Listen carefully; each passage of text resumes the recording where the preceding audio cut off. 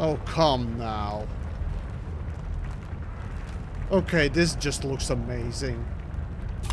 Crap, crap, crap, crap, crap, crap, crap. Eat faster, eat faster! Combat snack! Combat snack! Crap! Ah!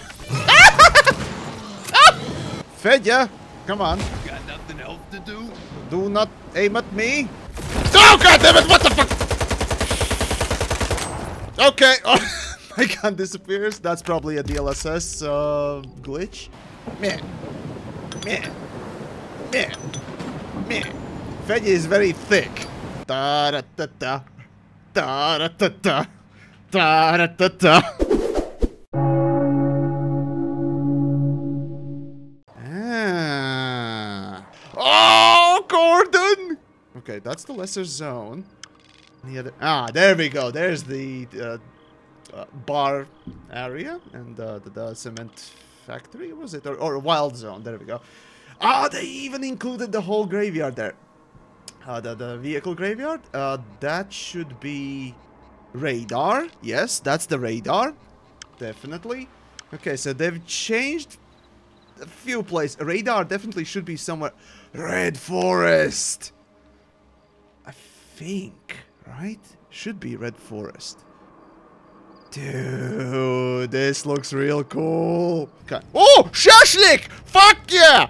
Oh, now I want some shashlik.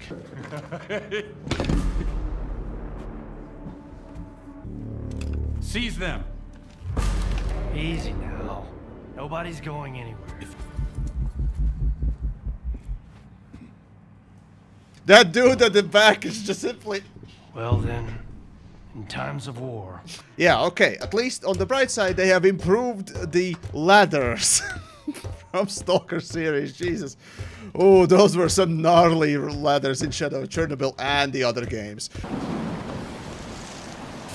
Oh, Jesus! It doesn't take much to code this sort of stuff in, but it's... so nice. Okay, knee deep. I see what they're doing. Okay, that's an invisible wall. Okay, so rivers are invisible walls. Gotcha. So that's how they're sort of limiting you between zones or areas. Okay, fine, let's go swimming again. Ah! Okay, I dropped in somewhere here, right? Okay, so this is the bank. Yep. Okay, yeah, you drown. You can't swim.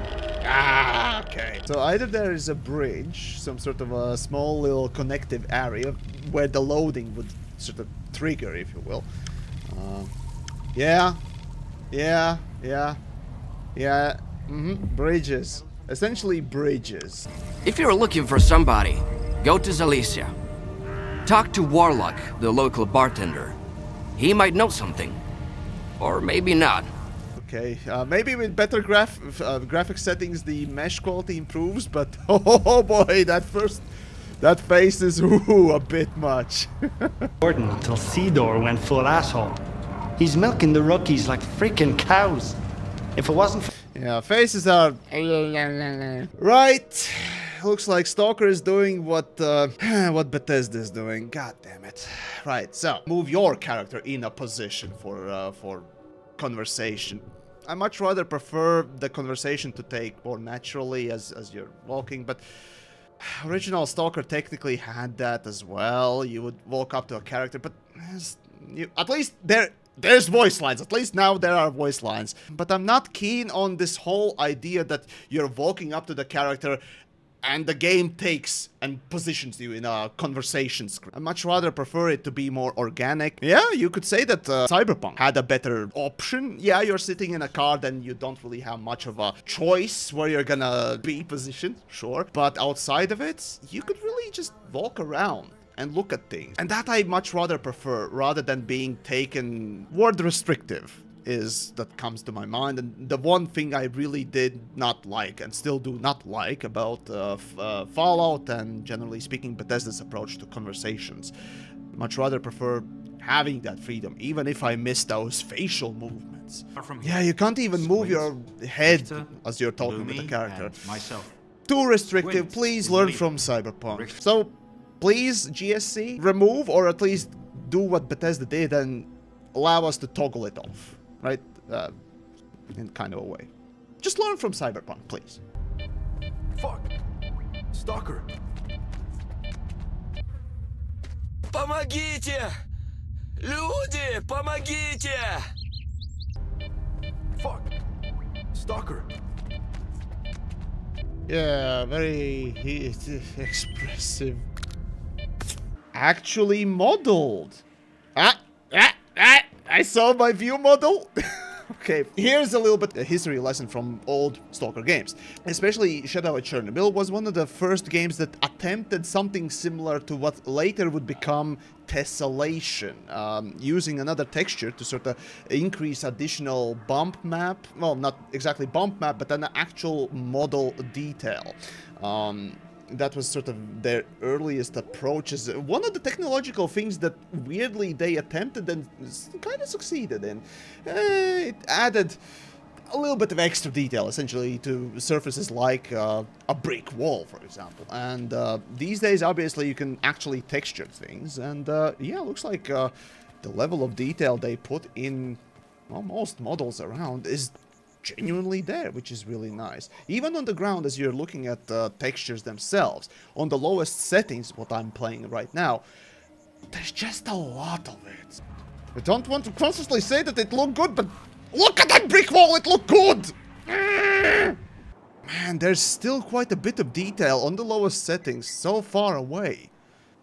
Games tend to cop out on the level of detail as you're going forward. I mean, yeah, you can definitely see a level of detail working there, especially on the grass from the top. That is very noticeable right there, right?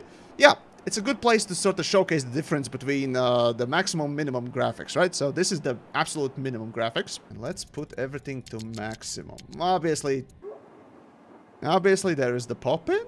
Yeah, still loading. It is quite detailed.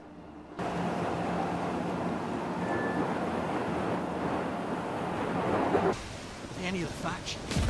Neither boss or Holy shit! Random lightning strike. Holy cool.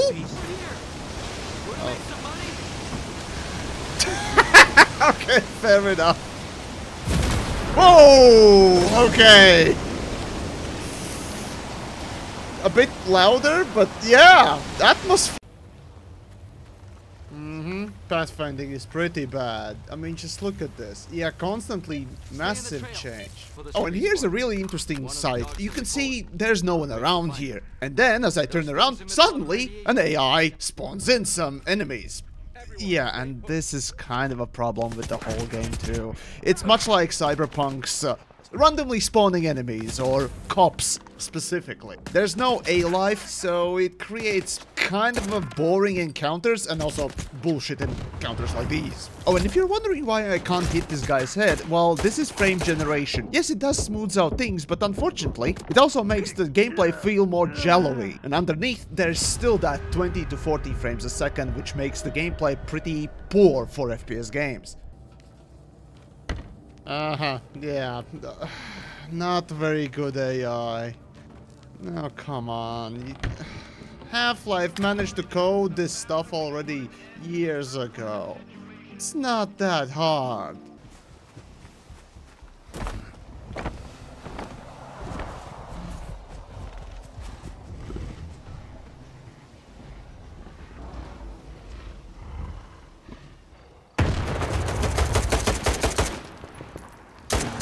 Yep, that's the, sadly, extent. They still haven't figured out how to give AI jumping capabilities, and with the exception of Snorks, which made them more threatening, and the same thing with dogs. Now, the thing is, yes, of course, these bloodsuckers are quite smart. They didn't go right into that anomaly. Yes, that was really cool, but the fact is, at this point, the AI doesn't know what to do, so it goes and hides. Not in a good place. Stalker is no more super highly detailed FPS game like back in the day it could have been called, like unloading your magazine.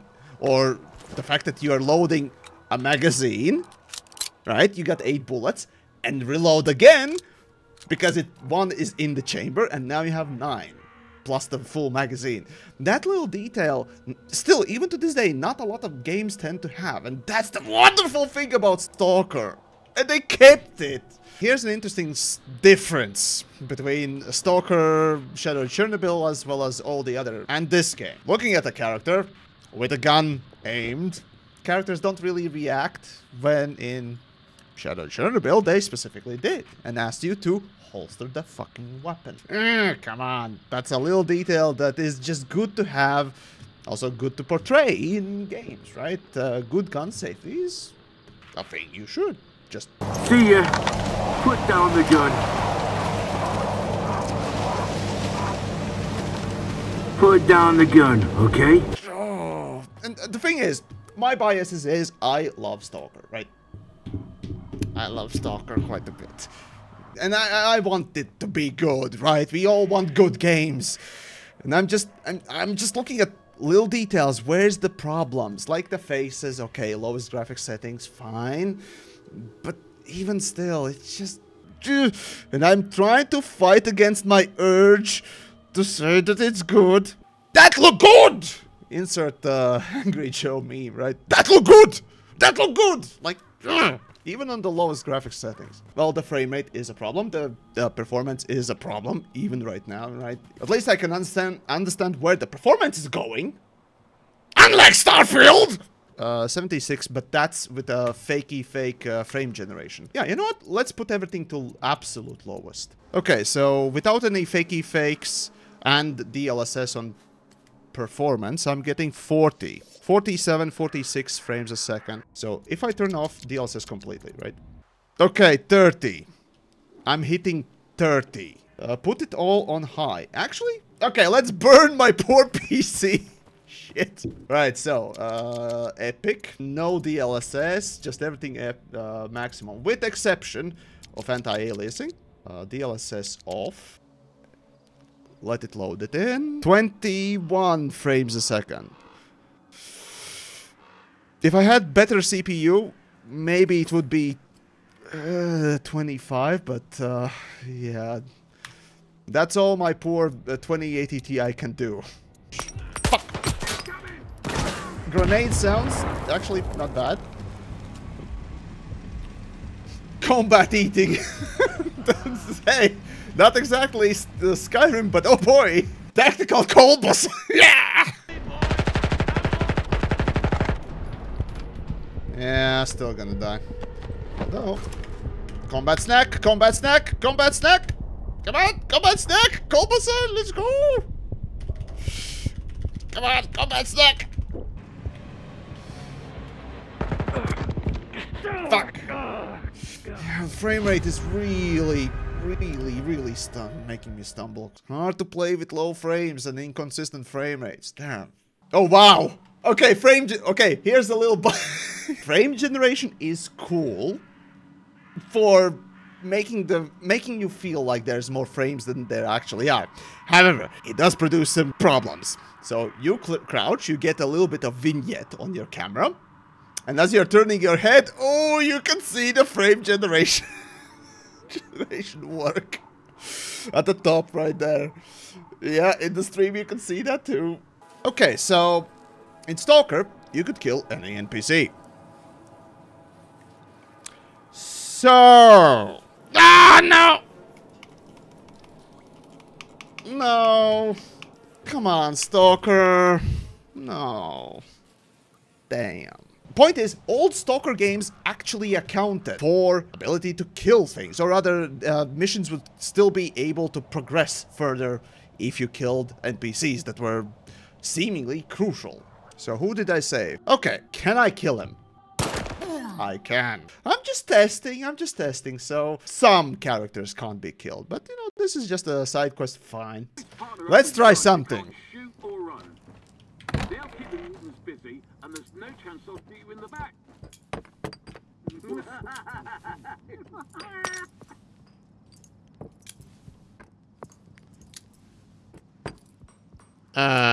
Where's the explosions?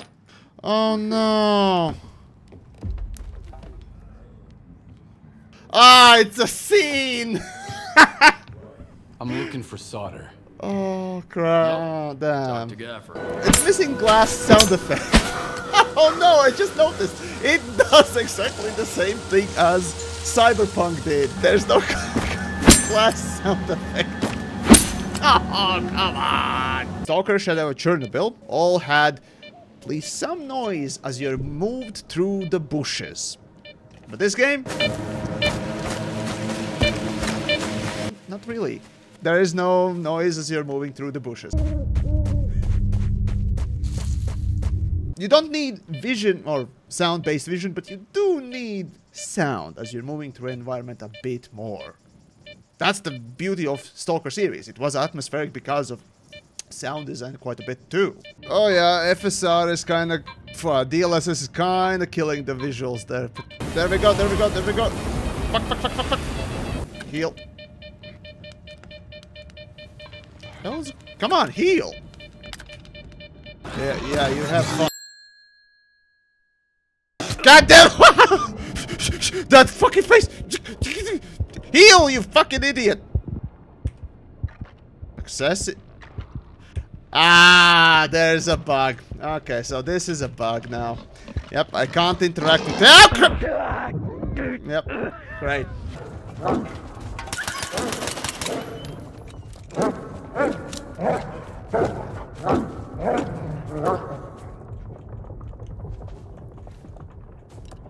Well, Skiff is one tough son of bitch. Well, I guess Stalker is experiencing some Star Citizen vibes here. Yep, very much so. And yet it's still more playable. Why?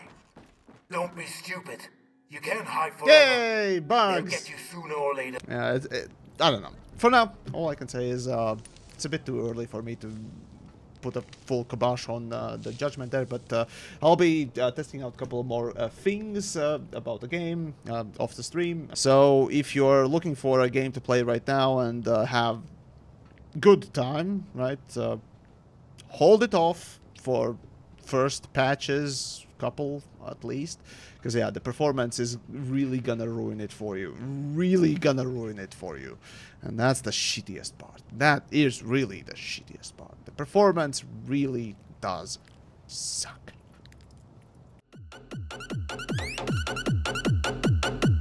Boom, boom.